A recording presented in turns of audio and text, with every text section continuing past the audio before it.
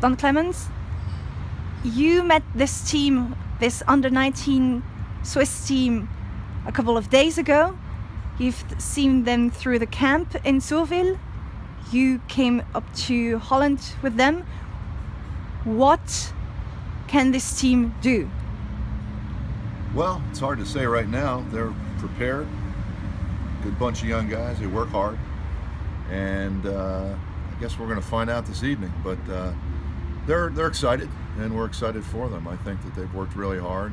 They're prepared to play. They prepared themselves to get ready for the camp, so we're excited about it. How do you evaluate the level of this team? Well, it's hard to say. I don't know a whole lot about European football. I mean, I've watched it. I went back and studied it last year because I was going to go to Australia and we were going to look at some of their players. So I've looked at it, but it's just really hard to say for me to say. I watched the European Championship, the U19 championships last year to juniors, and I saw Austria and Germany play, so I know that they're very capable. Obviously, the teams are different than they were last year, but they're well prepared. I know that both those teams are really good. I'm sure the rest of the field is as well. So it'll be a great competition. I think it'll be fun to see how they play against these teams. We're playing against one of the best teams in the world, so it'll be fun. And is there something, anything, that impressed you about this Swiss team, or not at all? Oh no, they're very energetic. They're fun to be around, and they want to play well. And sometimes it takes a little while to develop that. But I think Switzerland is on the verge of figuring out how they really want to carry on with their junior teams. And it takes a commitment from a lot of people, and we already have some. Christian obviously has done a tremendous job, as Michelle as the head coach, and it's a vast undertaking. And we have some,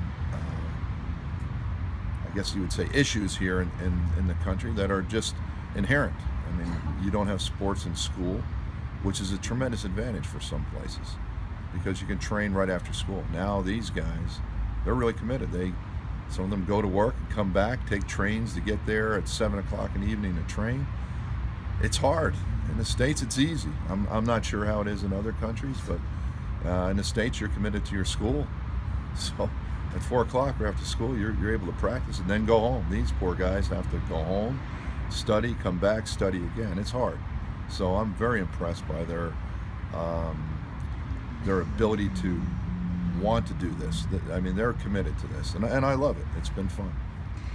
You said you don't really know about the level of other teams in Europe, but is there a certain point you have set a certain goal and thought, this is what we want to reach for Team Switzerland? If it's lower than that, not happy?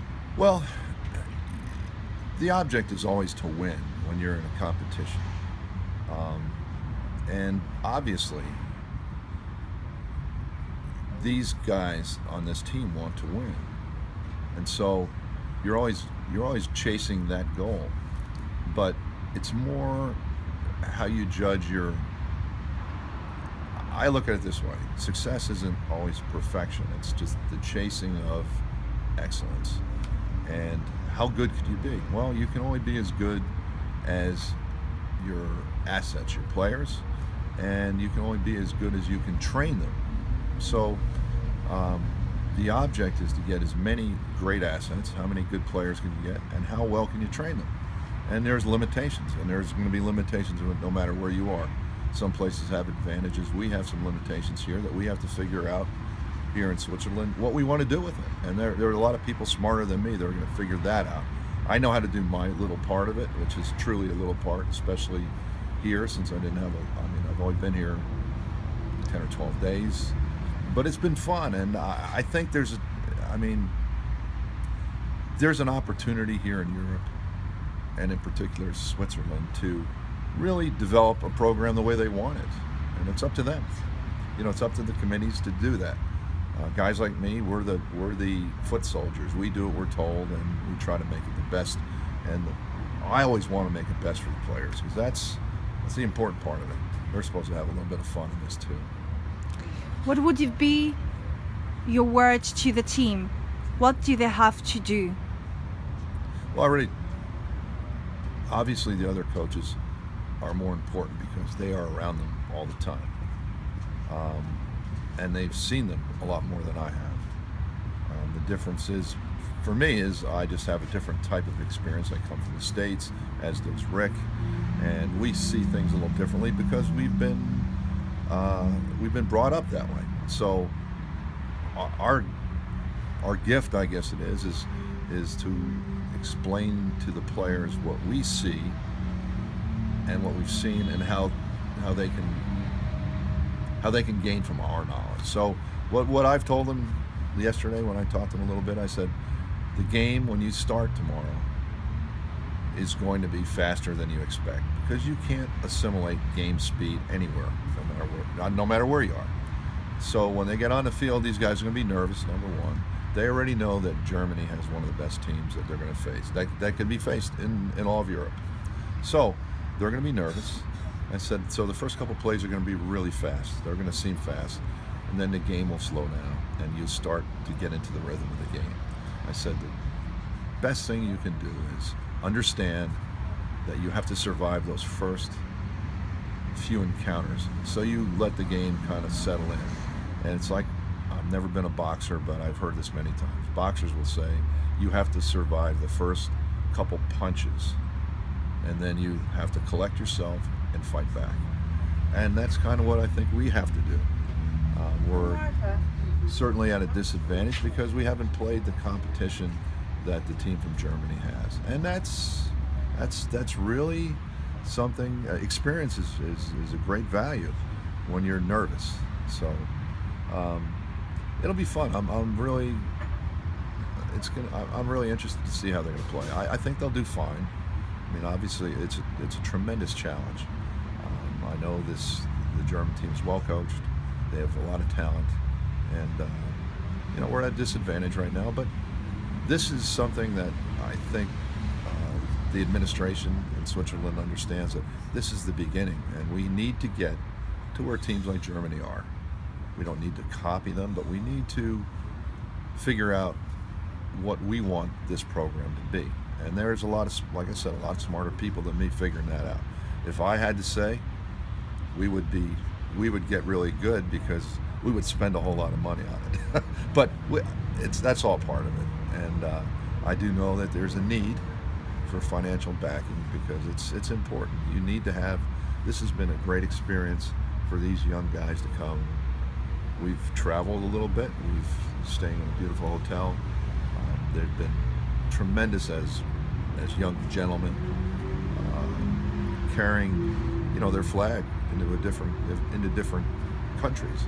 And I think you know, Switzerland should be proud of these guys. I know I am, and you know, I guess I'm an honorary citizen. I guess maybe I don't know how you get a different kind of not visa, but you know, a passport, but maybe I can get a double one. I don't know, but I'd be proud to be part of it. But I am proud to be part of this program, and I really mean whatever I can do to help. I'll be more than happy to do.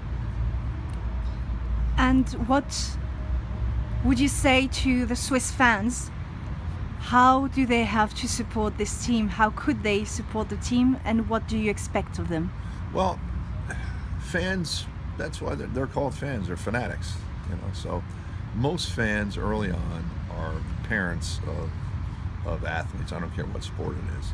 And then as you progress at different levels, the fans become more diverse. So hopefully the Swiss, the family, the country will begin to learn more about American football.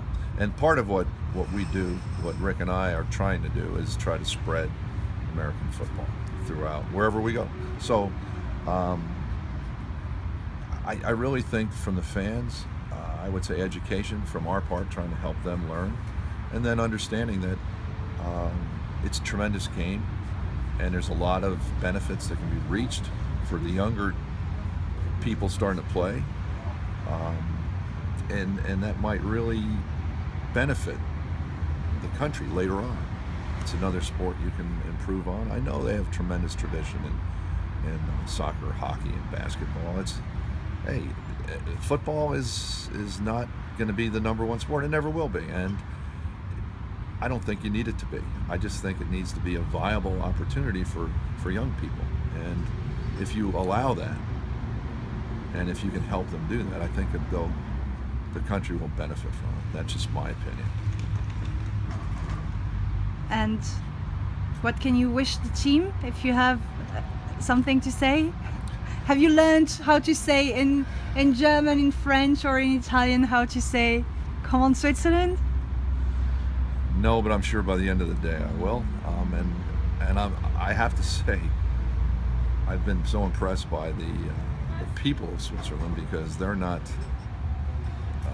bilingual, they're multilingual. When I came here, I was very nervous about trying to get anywhere, and the Swiss people have embraced me. I think everywhere I've gone, I turn around, I think I'm lost, and somebody's there to help me. Do you speak English? Because I only speak English, and I don't do that very well. So I'm just happy that there have been a lot of people who try to stick up for me and put me in the right direction. So it's a wonderful country, and I really think that, you know, no matter what happens, it's always going to be a wonderful country. So it's going to be. I'm looking forward to watching the guys play tonight, and maybe we can surprise some people. It won't surprise me if we play well. That's all I want to do, is them to have the young guys to have fun and to play well. That's the most important thing to me. They've learned a lot being around each other. I mean, they're from all kinds of backgrounds. They're from all over the country. They travel together in a bus, which is a story in itself. 12 hours or whatever it took us to get here. And so guess what? They get to know each other a little bit better when you're sitting next to somebody for 12 hours. But yeah, I mean, for me, it's been a tremendous experience. So I'd say go Switzerland, period.